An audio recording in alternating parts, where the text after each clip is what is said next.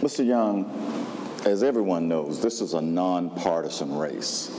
No one will have a D or an R next to their name on the ballot on October 5th. Now, you've said that you are a Democrat.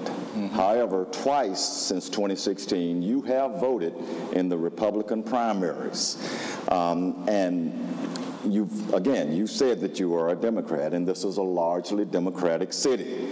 Now, at a time when we are highly partisan on a host of issues, voters are going to look at a candidate who best represents their interest. So how would you assure the majority of voters in Memphis that you will look out for their interests as mayor?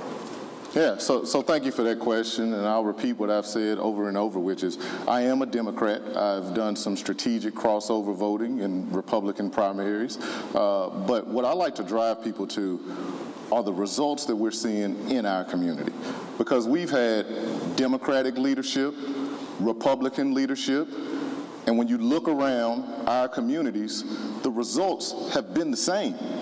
The people in our neighborhoods, when I go to Orange Mound, when I go to North Memphis, South Memphis, they're not asking me, are you a Democrat? They're asking me, what you gonna do? How are you gonna change the conditions that I'm seeing in my community right now? And so what I do is I rely on my track record. Look at the work that I've been doing all across this city. The people in Memphis need results, not partisanship. And so I'm a Democrat, but I'm going to get the job done. That's what I want people to know. Okay.